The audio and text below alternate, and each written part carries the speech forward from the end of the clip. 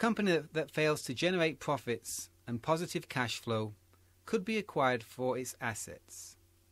In the high-tech sector, and Silicon Valley in particular, startups are often acquired for their technology assets.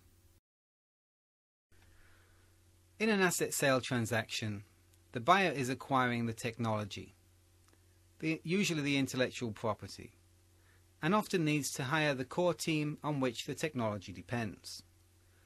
In these situations, the company is a disposable wrapper for the technology assets. Depending on the state of the company, the buyer may find it easier to acquire the corporate entity rather than each of the individual assets.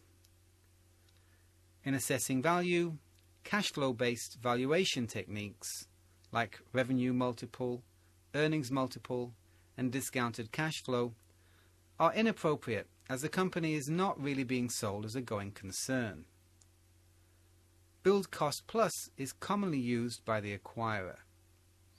The buyer calculates how much it would cost to build the technology in-house rather than buy it from outside.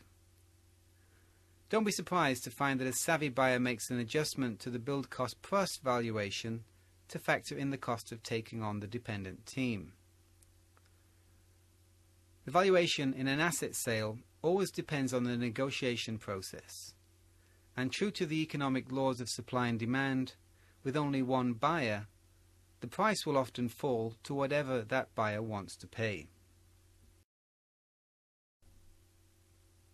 In calculating the value of the assets, the buyer may look at the net asset value, essentially the cost of replicating the company or the asset being acquired. The fully burdened costs are used, not merely the salaries of the engineering team deployed on the project. So the cost of officers, management support, telephones, IT, and all the related costs of the buyer are factored into the estimation of the net asset value. As we mentioned in a previous slide, the seller will argue that time to market is of substantial value. The buyer may be able to reverse engineer the product, but the time involved may force the buyer to miss the window of market opportunity today. By the time the buyer has reverse engineered the product, the competition would have moved on and the product may be obsolete by the time it's introduced. In our example, if the buyer estimates the build cost at $2 million and 2 years of development, the seller may argue that the value today is $6 million after applying a time to market multiple of 3. If the seller holds patents, the build cost valuation approach may be irrelevant, as the buyer would be infringing the patent claims by reverse engineering the inventions. A patent is a right to exclude others from practicing the claims of the invention disclosed in the patent. It provides the right to ask the court to force infringers to pay a reasonable royalty and/or issue an injunction preventing future infringement. So the marketability and value of the patent depends on its infringement status. You may have noticed that this description of a patent focuses on legal issues and does not mention the strength or maturity of the underlying technology. This is because the technology is a different asset to the patent, although the two can be related. When you're selling the patent, you're not selling a right to use the technology. What you're selling is the right to prevent others from developing technologies using the patented invention. Understanding this point can help eliminate confusion surrounding the sale of patents. The following valuation reflects actual buying activities seen by brokers in the United States and worldwide, and include the thousands of listings syndicated on the Tynax Technology Trading Exchange where patents are traded. The valuations reflect the sale of a large proportion of the patents sold in the marketplace during recent years, and these prices apply to issued United States patents. Group A. Patent value is 0. Patents that are expired or otherwise found invalid have no value. As roughly half of litigated patents are found to be invalid by the court, a large number of issued patents fall into this category, and they're actually worth 0 when they're found to be invalid. Group B represents patents with a value of $10,000 to $30,000 each. These are valid US patents that do not have particularly broad claims, they're not in a particularly large market, have no licensees, and have not been litigated. Moving up to Group C, the patent value is in the region of $30,000 to $100,000 per issued US patent.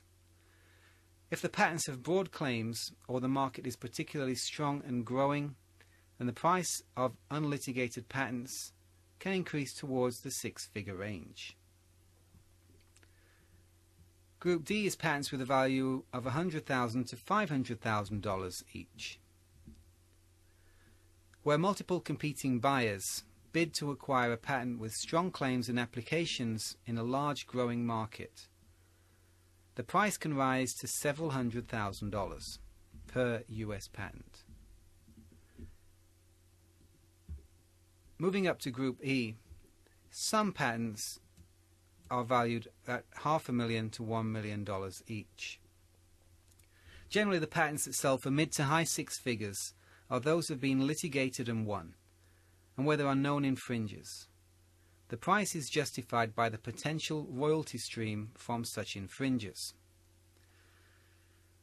Group F, there are some patents that are valued at $1 million plus. These are patents that have been successfully litigated, battle-tested in the courts, with identified Fortune 500 infringers that can sometimes bring a price in excess of $1 million each. In Group G, these are industry standard patents. A very small number of industry standard patents will sell for low to mid seven-figure sums. These prices are generally justified by the huge strategic advantage such a patent offers the owner, together with a long-term potential royalty stream from infringers' licensees. Industry standard patents can be found in certain high-tech sectors, especially pharmaceuticals and medical or biotech areas. As you can see, a totally different set of valuation criteria is used when selling patents, and the value has no relation to the performance of the company or the strength of the underlying technology. Patent valuation is driven by infringement and potential royalties from licensing.